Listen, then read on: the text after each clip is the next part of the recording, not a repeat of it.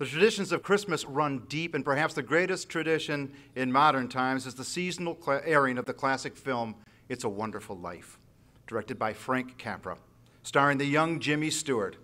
The film is one of the most beloved movies in American cinema history. First released in 1946, the film was nominated for 5 Oscars, and it has been recognized by the American Film Institute as one of the 100 best American films ever made. And it's #1 on the list of most inspirational films of all time. Besides Jimmy Stewart, the movie also featured some of the greatest stars in the Hollywood heavens. Donna Reed, remember her? The great Lionel Barrymore, who played the evil Mr. Potter, and Henry Travers as the clumsy angel Clarence Oddbody. It also launched the careers of other wonderful actors and actresses, including a very special artist who is with us tonight, Virginia Patton Moss.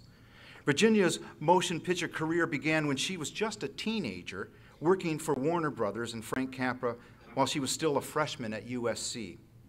Her first role in film was It's a Wonderful Life, where she played the role of Ruth Dakin Bailey, if you don't mind. The sister-in-law of George Bailey, played by Jimmy Stewart, and it was a role that would make her a part of motion picture history. After It's a Wonderful Life, Virginia would star in other films, but in 1949, she married Cruz W. Moss, a highly respected automotive executive, and they started a family. They've been married ever since, for more than 60 years. Mrs. Moss has always been a devoted supporter of the arts.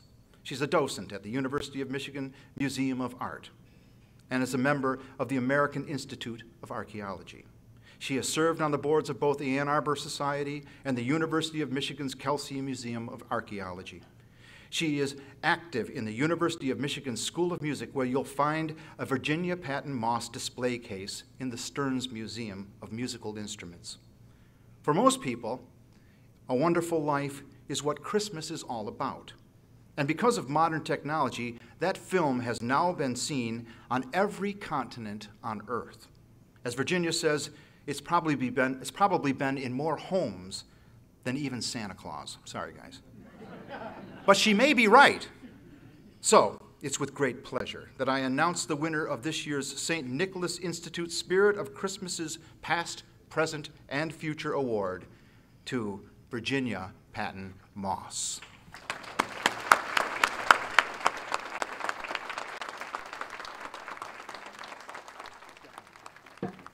Thank you. What a beautiful, beautiful work of art. Isn't that gorgeous? And to think I'm going to take it home. Wow. Thank you. Thank you, Father Joseph. Thank all of you for coming tonight. It is indeed a wonderful life. The thing that he just said about being in everybody's home at Christmas time, I just wanted to share a little bit about our Christmas one time. Our oldest son, Stevie, was about 4 and a half, and someone had told him that Mommy was going to be on TV. Well, our middle girl was about 2, and our youngest was a baby. And so they were in bed, but Mommy and Stevie and Daddy were all lined up to watch It's a Wonderful Life. Well, we watched it, and then all of a sudden, Stevie said, "There's Mommy. There's Mommy right there.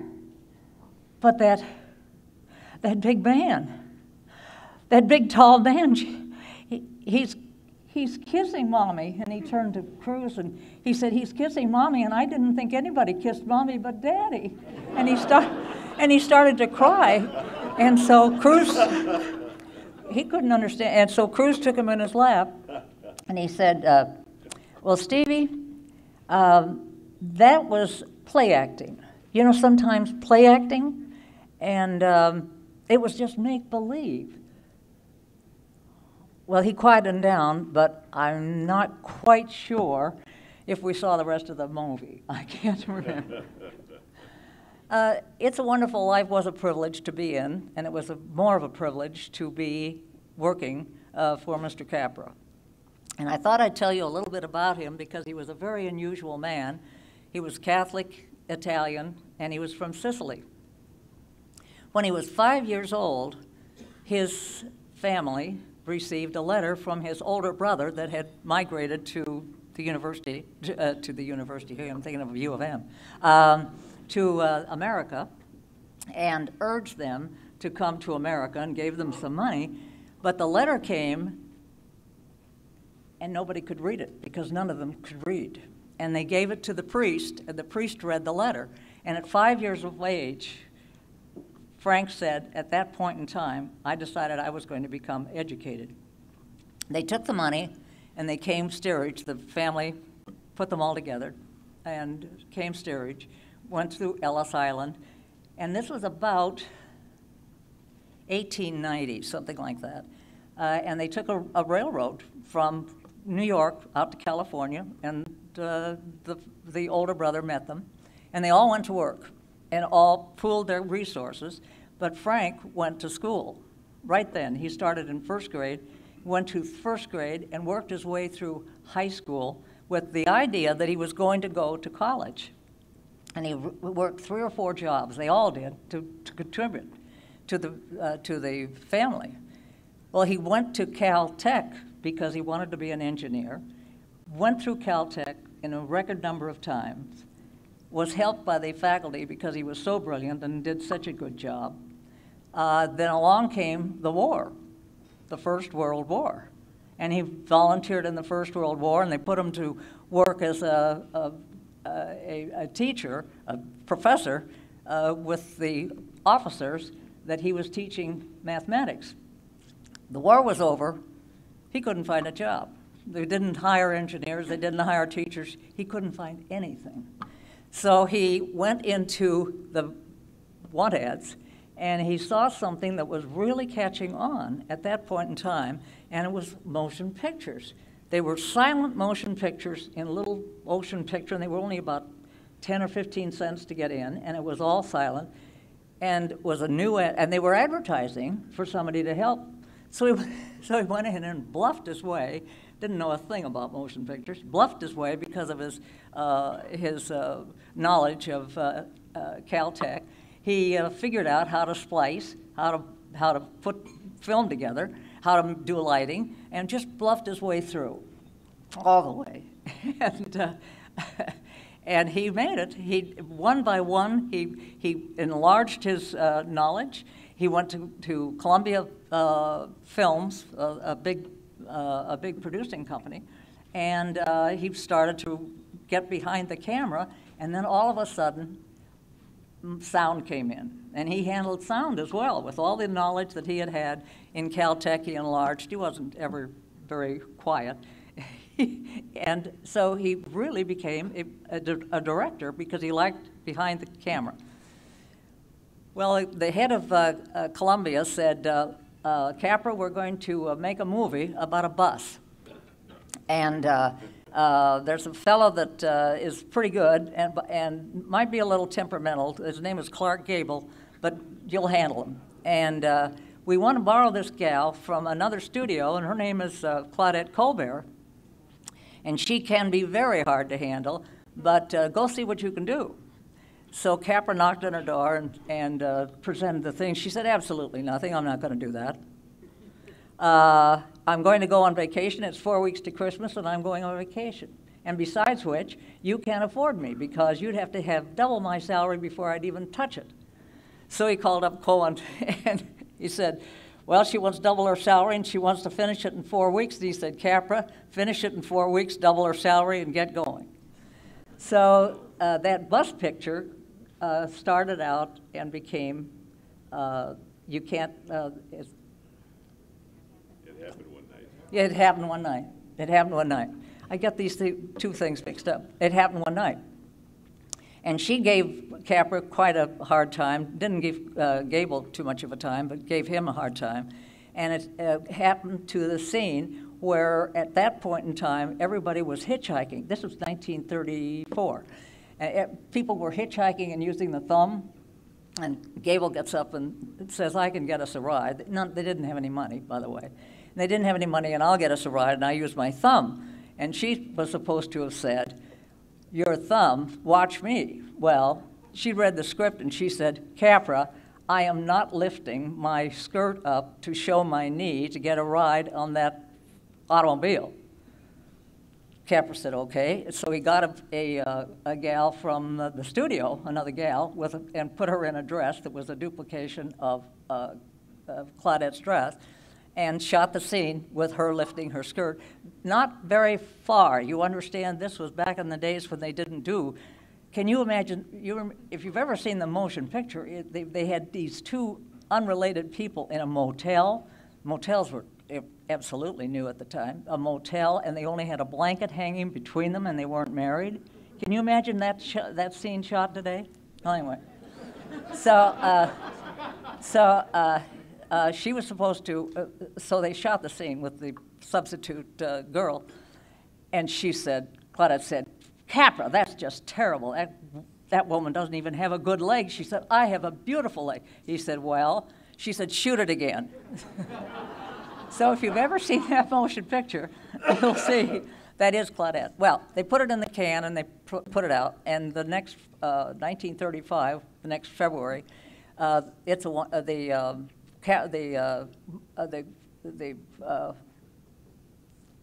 It happened one night. Yeah, no, the Academy Awards. Thank you.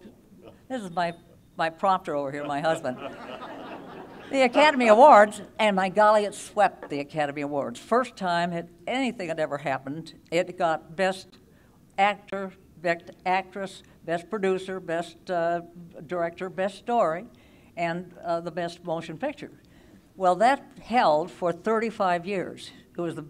It was. Can you imagine sweeping the Academy Award? Even today, how many motion pictures sweep the Academy Award?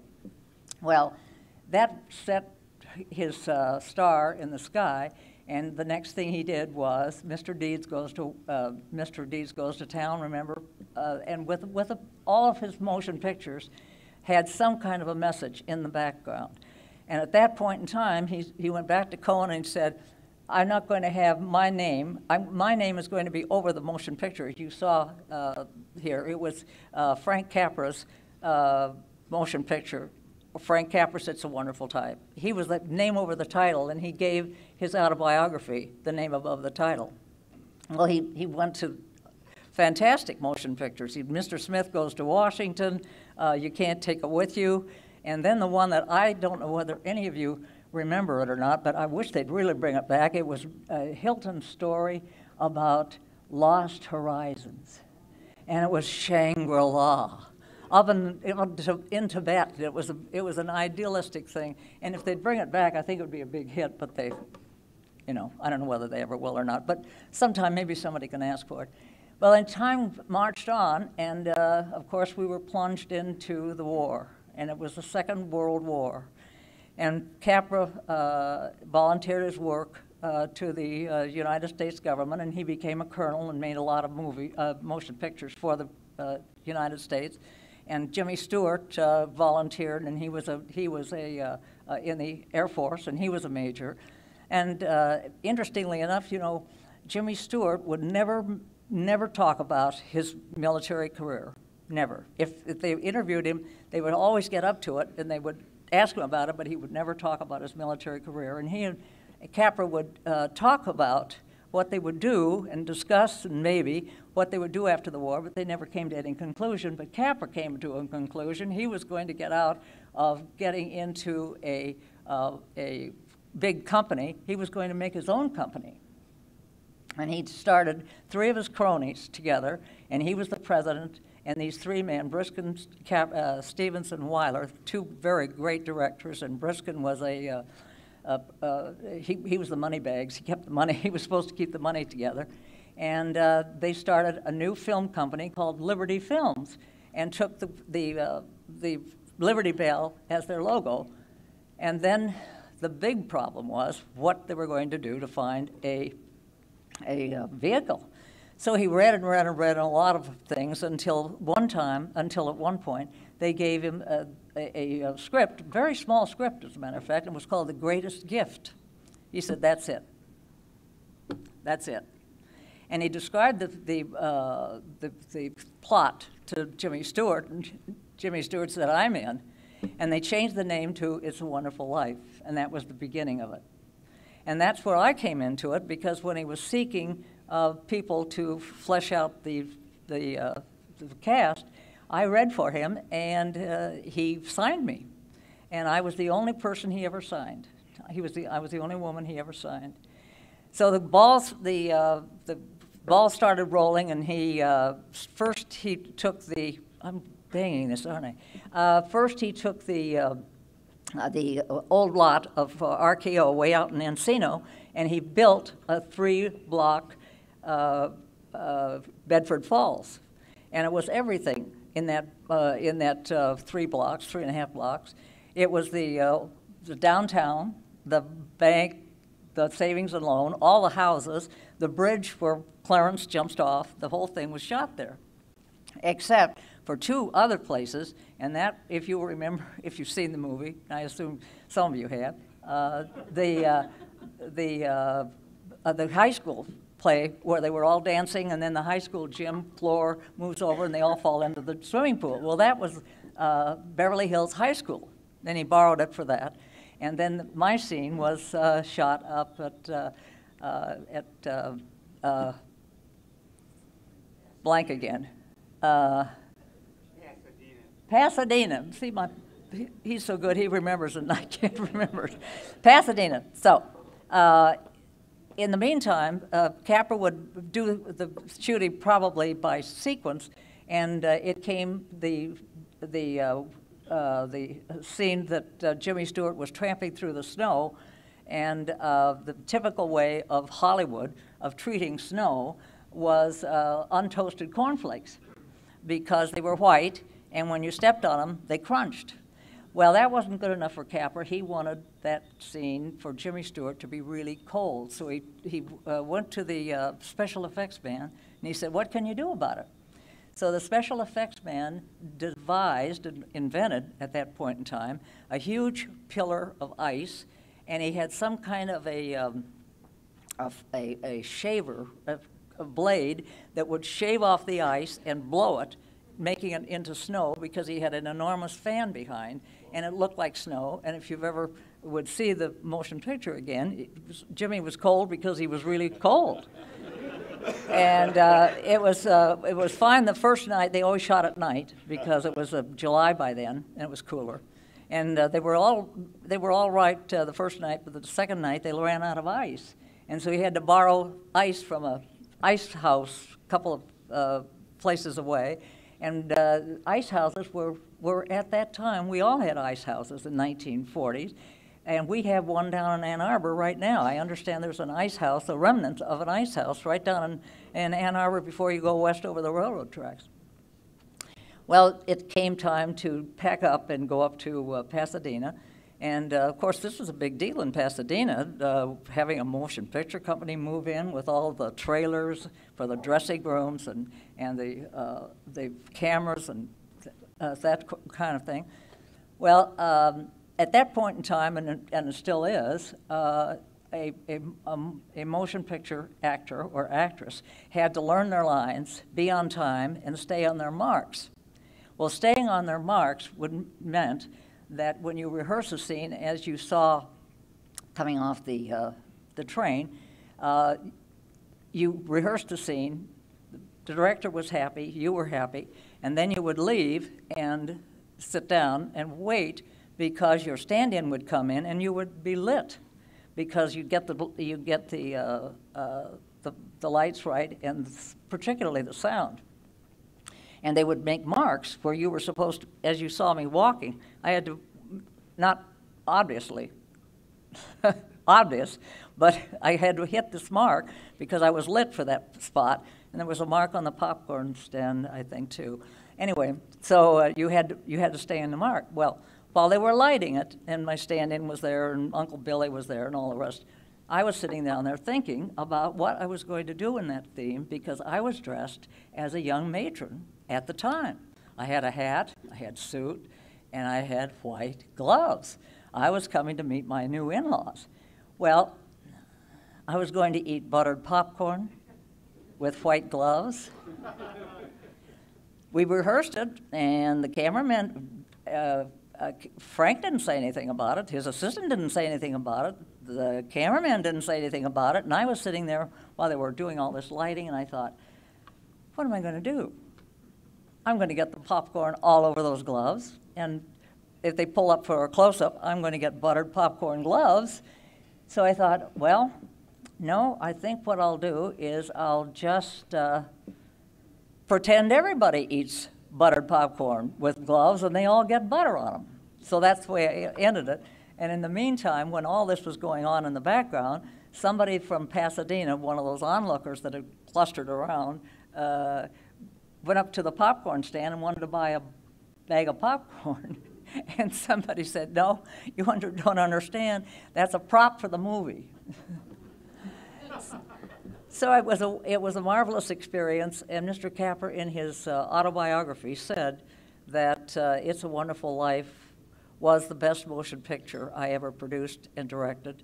And other people have said that the message in It's a Wonderful Life is the most wonderful motion picture that has ever been produced.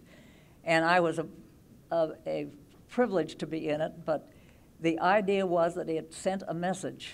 At that point in time, Capra understood that we were coming off of a war. We were in terrible shape as a country, and it had to have some stimulus, some point. At that point in time, we had to have something in our life. As Clarence did with his bell, when Clarence got the wings, he got his wings.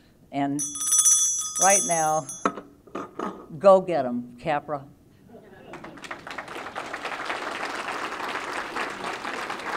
It is indeed a wonderful life.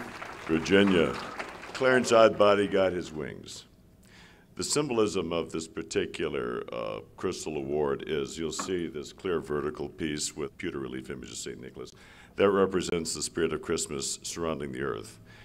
And you're getting your wings tonight, believe it or not, because we have represented 9 pairs of angel wings. So we have the 9 choirs of angels. So Virginia has just gotten her wings.